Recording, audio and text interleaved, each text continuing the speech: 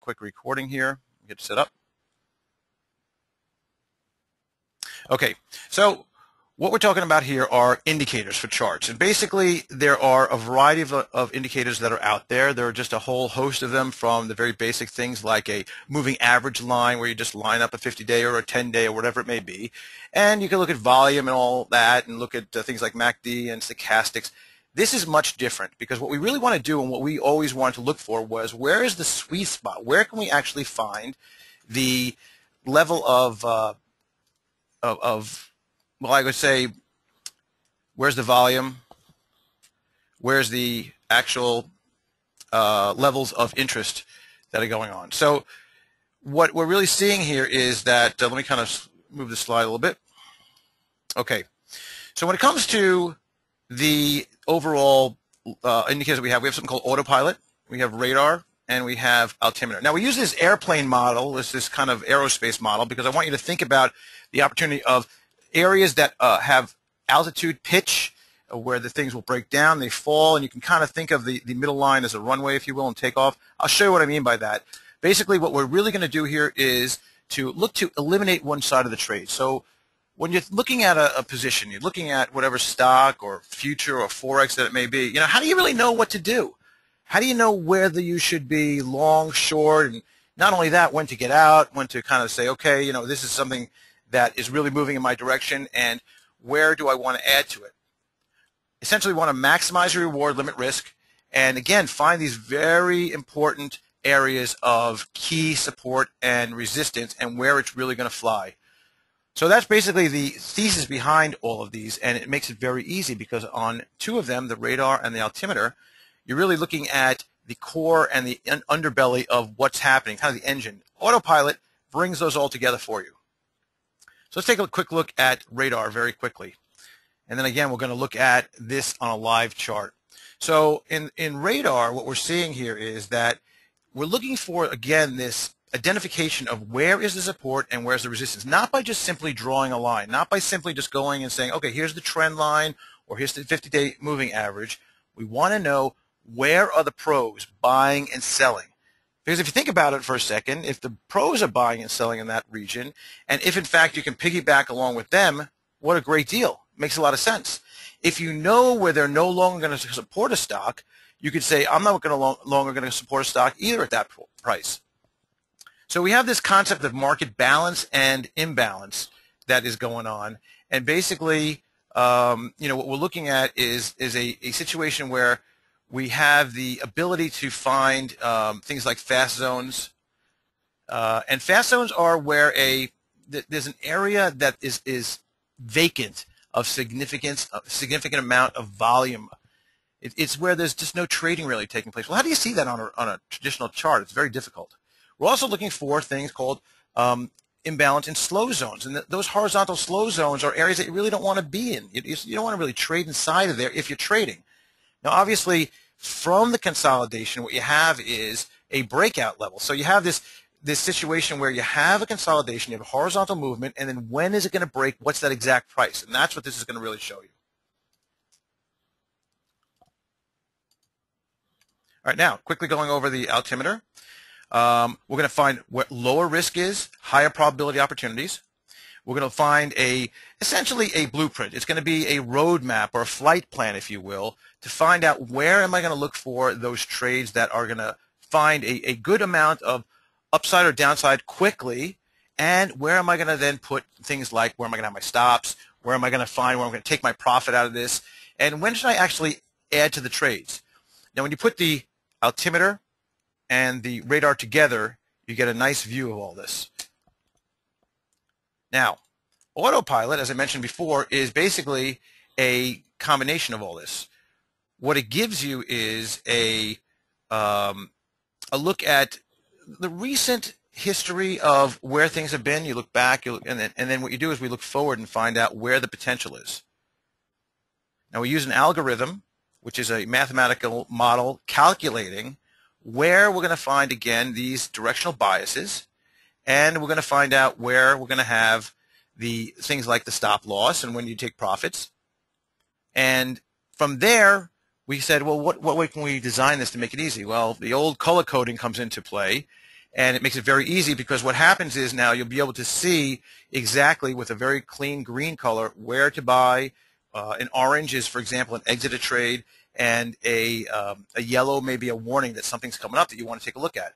Now, one of the problems you have in a traditional sense is that when you look at, for example, well, I like to use, trend lines. Okay, so a lot of people use trend lines, right? So we use trend lines. We draw a nice trend line on here, and this is a chart of JCPenney, and you say, okay, well, the trend line is moving higher from September through March, and you take a look at this, and you can say, well, that's very easy to discern, and I can take a look at this area here that just moves right up very smoothly and all that, right? Okay, well, what happens next? What happens next is that we move, and we have another one. We have another little line down here in August through September. And then we keep going. We can say, okay, it broke out of that, and we went long, and we can take a look over to the next side, and we say, well, we're going to go short over here. Well, do those really work? Do those really very much have a, any kind of a significance that really works? I don't know. But again, keep on plotting these, and what you can see is that we have in these ranges over in March through April, we have these breakdowns. Okay, that did work somewhat, but did you really catch it at the right time? The next time, and what was the real signal there? Wouldn't it really have to come above the like $37.50, $38 range before you would have possibly got back in because you had some resistance there? There's nothing really telling you that. And then what would you have done here? All the way over back in May when it dropped off a cliff. I mean, that would have been very difficult to understand what to do there, right? So what you want to do is you want to have a time where you can really look for these things that are much more identifiable, and you don't get trapped. Now here's where we have volume. Now volume you look at it on a horizontal basis, right? You look over across and you see what's going on. Very difficult to understand.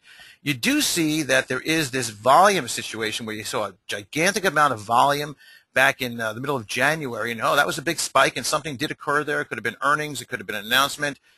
But then again, volume really just waned from then on, and there was really nothing that really could tell you anything except for this very large volume spike here. Now, when you look at the difference between this and what we're about to show you, you're going to see that significantly there's going to be a different way to look at it, because this is only one way looking the same way as a stock goes, which is left to right. Okay? And there's other things like moving averages and convergence of moving averages and crossovers and things like that, and a break of the 50-day. These all can work. These all can definitely work. But let's take a look. And these are just throwing these out. You got too many signals from Bollinger Bands. Kind of gets a bit confusing. These are all interesting to use, but these are not what I would say efficient and give you exact lines to lines in the sand of what exactly you should be looking for. Okay. So again, I can go through these and show you all these different spots that may be interesting to buy or sell. But again, they don't give you a real significant signal, particularly the one when you look at, for example, the thinning of the Bollinger Bands over in the February area. When you get the thinning of the Bollinger Bands, something's supposed to break, but which way is it going to break? I mean, on one hand, you would say, well, it really hit the bottom of the Bollinger Bands, and I should be looking to buy at that point, right? But no, the stock just drifted lower and lower and lower, and it continued to sit along the lower Bollinger Band. So again, these are not as efficient. Now, on the other hand, we have this altimeter. Now, altimeter, I mentioned, gives you very easy to understand, very easy to look at, and very easy to read lines, levels. Okay, we have 3 levels. We have the green, which is basically the support. We have the cyan or blue, which is the key volume level. Now, we took volume and turned it on its side, and I'll show you that in a second when we look at radar. And then you have the red, which is an area of resistance. Now, resistance sometimes acts as both resistance or support, and support can act as resistance or support, right, depending on which way directionally it's moving. Now, let's take a look at the next thing. Let's take a look at whether price is inside. Now, when you have prices inside these ranges, now let's take a look, for example, at the far right. Okay, let's look over here, this range over here. Now, you see that we have a range for this is IBM from 196 to about 188. And the price stayed within that range all the way. Broke a little bit above in August, but then stayed below. We want to find when this price is not inside the range, and when we can find that there's a gap or an open area. And that's when you see the opportunities really come in and be very beneficial to a stock. Inside the range again, here's another one. When it breaks out, what happens is you want to look to enter a position. And that worked out very nicely. What happened is that you get this situation where at this point here in February and March, consolidation, continued consolidation, and then look, a break, that was your buy signal. And then what you did is you got this gigantic move up that was very nice again, and you look for these wider areas that will look for volatility. You look for the narrower areas that are much more condensed and less volatile, but when they break, that's when you attack. Now when you combine that with the radar, now this is where the volume is turned on its side. We're finding now that volume at price, where is the volume coming in at what price? Traditionally, what you find is that volume simply is just a daily measure or a 60-minute or a weekly. What we're looking for is where are the key levels that we could find that volume will actually be looking for we're looking for where is the components. So there's two things on this chart that you're looking at. The first thing is that you have the altimeter, which are the 3 lines we talked about, and then you have the radar. Now the radar you can use exclusively as well. Now I want to show you something very interesting. This is I think really neat. This is the same chart in the same area where we saw the consolidation over in February, March, and look what happens here. Right above the level of this yellow line from the previous radar, we'll call it. Okay, so we have different times of 30 days, maybe 60 days. You can put whatever time frame you want on this, and how much of a length that you want to look back. So the look back is important here as well. So you look at this and you say, okay, well, I'm seeing that there's a lot of support right in the area of about 200, and that because the altimeter is giving me a closely related lower level, the key support, and our highest middle level, which is our volume. And then when you start breaking here, you say, okay, well, that's interesting. And then you look here, there's a lot of volume that was right there, just right there, right at about the 204 level. Once that broke, it just flew up. Very easy to see what this is doing and how to look at this from a chart standpoint, whether you're using both of these at the same time or only one. For example, you could use just the radar to look at this, or you could look at the altimeter just to look at this. You want to find areas that are lacking of support or resistance. We call those fast zones. There's another one here that I'll point out to you that's very interesting, and you can see it when you're looking at a chart this way very easily. Over in late June, look in this area here where if you look backwards, the radar has nothing here. The radar has nothing back in the end of April. There's no price support here. There's possibly some price support that you can look back to in the 198 area, but once you broke down below the level of support, look how it flushed down quickly. That was a good 12 points right there. And then what happened is you saw there was support building again, and you could have said, okay, I'm going to move out of this position at this time. And again, with the autopilot, you'll see this much more clearly. So we talked about a couple of these indicators, talked about the ranges, talked about the danger zones. Possibly if you're long, you want to be looking at this if you're trading. Now, we'll go one step further. And one step further is that we're looking at all that stripped out. And now what you have in front of you is simply the algorithm saying, hey, these are the support, these are the resistance levels. Let's look for breaks of all these under certain conditions. And these are all programmable. You can put in specific indicator values, and we give you some to start with, but you can put in levels, and you can put in look-back periods. You can put in sensitivity. You can put how much of a risk you want to take from a stop-loss standpoint. And if you take a look at this and just follow this along simply from the perspective of eyeballing colors. So we go back to the beginning of 13 on IBM again, and you can see there was a break, a yellow warning. There's a break, get long. You got long here, and then you stayed long, and then you got a signal right here. See where the cursor is here? That orange came up, which is a time to take your profits and move on. And then you got some mixed signals here because it was very choppy. You were in, you're out, etc. But then you broke again, and you were long because it's green. You were out because it came into a consolidation area, but then you got back into long. Again, this is daily. You can set this to 60 minute. You can set this to 240, however you want to trade. And sometimes you're going to get this choppiness because it's starting to break. It's starting to give signals that it is breaking. You could again set that sensitivity, but then you got a short signal here, and look at that nice short. Short took you out close to the low, then popped you back into a long to pretty much grab most of the upside here. A little bit of choppiness inside of here because it was very volatile, and then you went short again. You can get the picture of what I'm talking about here. It gives you a really nice way to understand when it is that you can enter a trade, when you should exit. And again, it all depends on your particular level of risk that you want to take, the volatility, and the stocks, or whether you want to use futures or Forex or whatever else it may be. Okay, this is a trading algorithm. This is essentially a strategy that's wrapped up in an indicator so that you can have signals and you can do things like put an alert on certain things that when it breaks that you'll be alerted to it. And there's a few other components to this as well that you can look at. Basically, color-coded. So you have the green buy signal, short signal is red, an entry alert is yellow. You get that throughout the day live, intra-bar, or whether, again, it's 60-minute or it's weekly, you get it intra-bar.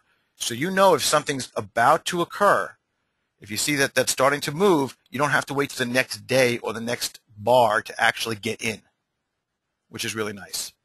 You get an exit alert also, which is orange, and you get stops depending on where you set that. Now, what's really interesting, if you take a look at this chart again for a second, and we just use IBM as a, it's a standard that you use, and I can show you this on many, many different charts.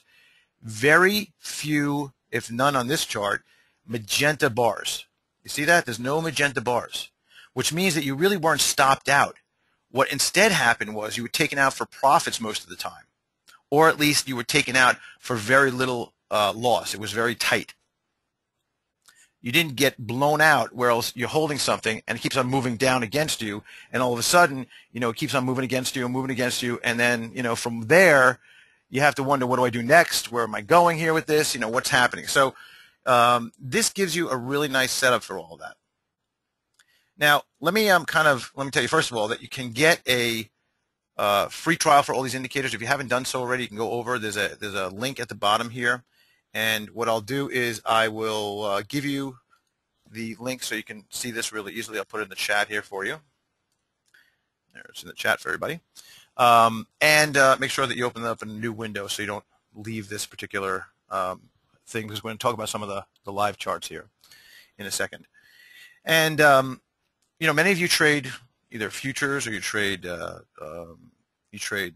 individual stocks, and this works for all of them because it's really just price action that we're dealing with here. We're really dealing with the essence of what's the price action going to show us, and where do we enter and exit. So let's take a look. Let's kind of go over some real charts here, okay? And let me switch this over to that. Hopefully you can see that. Take a look.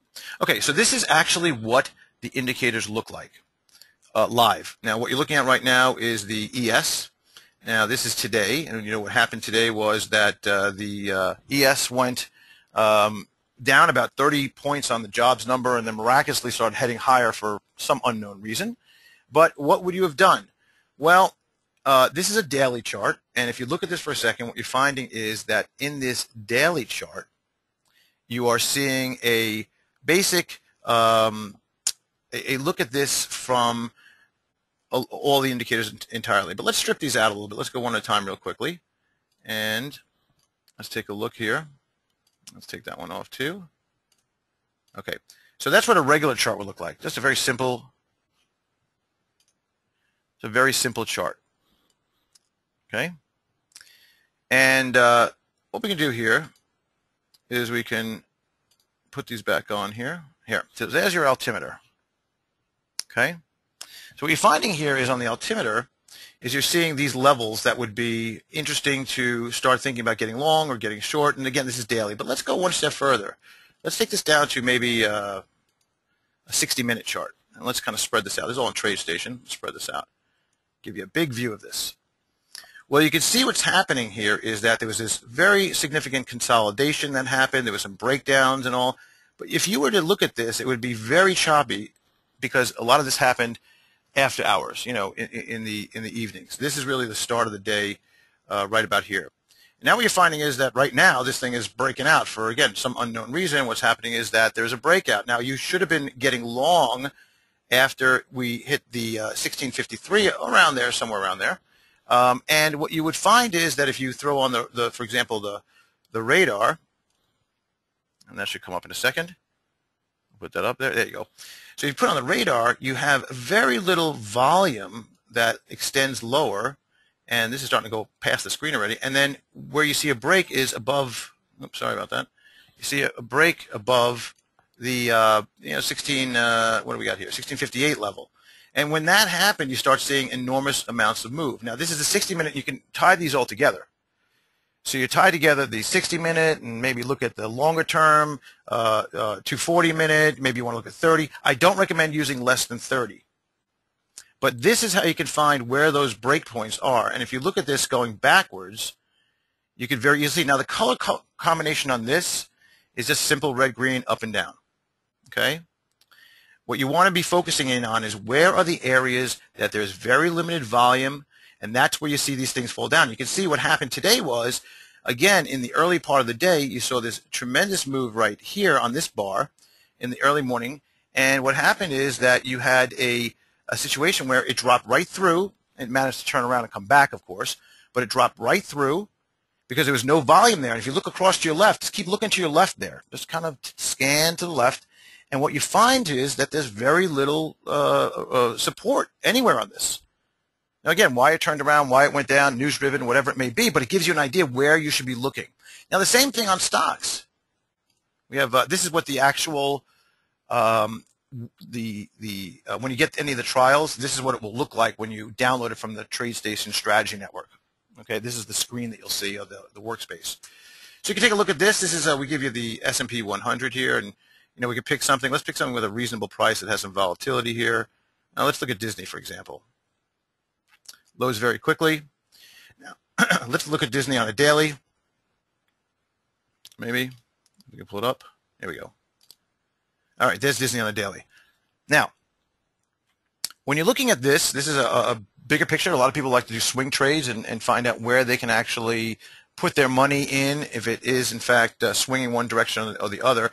And I'm going to overlay this right now. I'm going to put the autopilot on here because I think that's the one that you really want to take a look at. From here, we'll color code this to give you a much better picture here. Okay, so that's what it looks like right there. There's the autopilot, and you can see starting back in May there was a breakout above a key level. That was actually in April, and then it just kept on going. They didn't take you out anywhere. What actually happened here was, which is really interesting, you did get a magenta bar here because it came down very quickly, but still, you're talking about from 60 to about 66, about 10% gain right there. Then you had some short positions and some choppiness and some, depending on your settings. Again, it's all depending on your settings. But you can see how this kept you safe. You really didn't get beaten up anywhere very badly. And what happens here is that the autopilot will essentially give you the directional moves above and beyond with a few other goodies that are mixed in there to give you where the sweet spots are from the buy and the profit zones.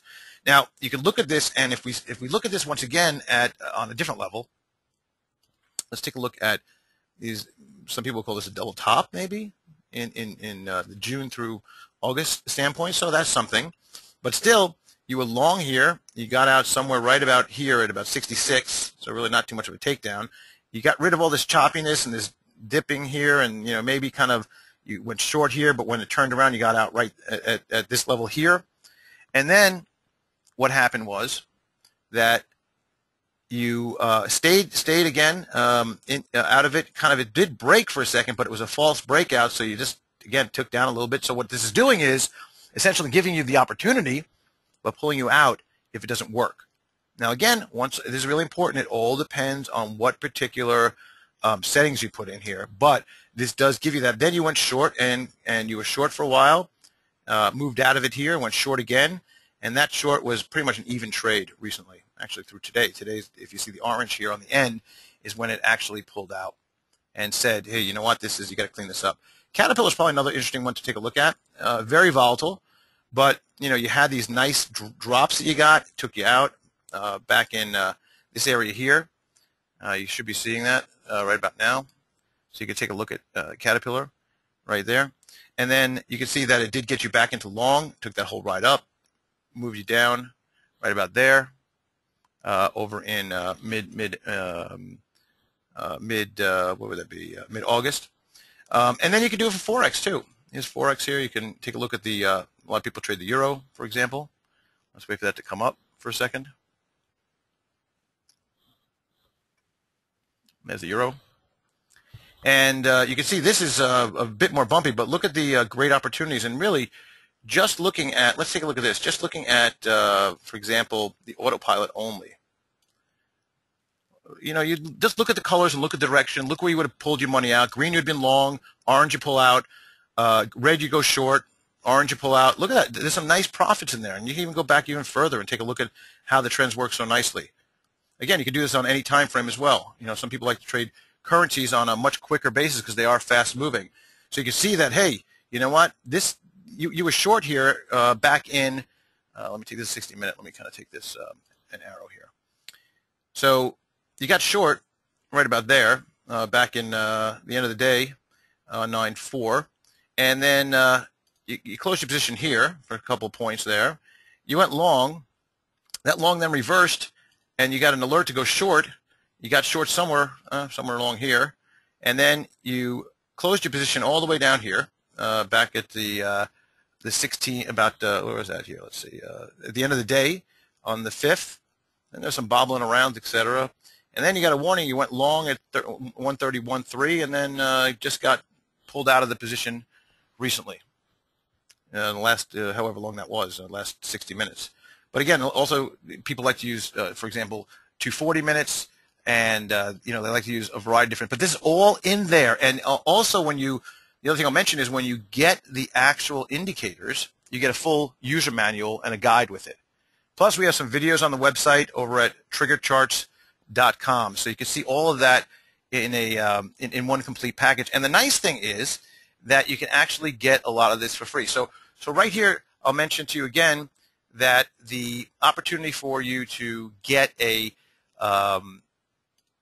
free trial is available to you. You get a 10-day free trial. We have a special offer also that if you give us a review on the TradeStation Network, we'll give you a 30-day extension of that trial. So I think that's a nice thing because I think you're going to really like this. It's something that really does work, and I think you'll find very useful. And we would put these indicators against any other indicator because I think they're that good and will help you out. You're trading out that much. The other thing is you can get these for free. Basically, these indicators can be paid for by TradeStation. They have a special rebate program that they have. And let me give you, if you're interested in this, basically you can get this. We're going to put this in the chat for you. And there it is. That's over on TriggerCharts.com. Just if you are looking for possibly getting this rebate and looking at, what can I get for this? Up to $3,000, the cost of our indicators can be covered by TradeStation. So I think that's really a very, I think it's a pretty good deal. These are the other seminars that are coming up. Now we're going to get a lot more into the details of these on these dates coming up. We're going to see really a very important look at each one of these. So we're going to do the altimeter and how to exactly fine-tune it and how to give you all the inputs that you need to use this. Then we're going to do the radar, and we're going to give you, how to use the altimeter and the radar together. Sign up for these. Make sure that you register because you can't get in if you don't register, etc. And take a look at all these. But then we're going to talk about all the different products together and how you can develop a trading strategy with this. I would ask you or even challenge you, get the free trial from TradeStation, okay? And you could clearly see, I think, how this works and how you'll be benefited by this. And if you want, there's a link that I just passed through again on the different events that are going to be taking place moving forward. So we talked about the overview today. That's really what I want to cover in the time that we had. And any questions you have, etc., just send us an email. Go to the website. I'll give you a quick one more link if you don't mind. And by the way, if you do put in the registration your mobile numbers, we will text you of updates of what's happening with the webinars.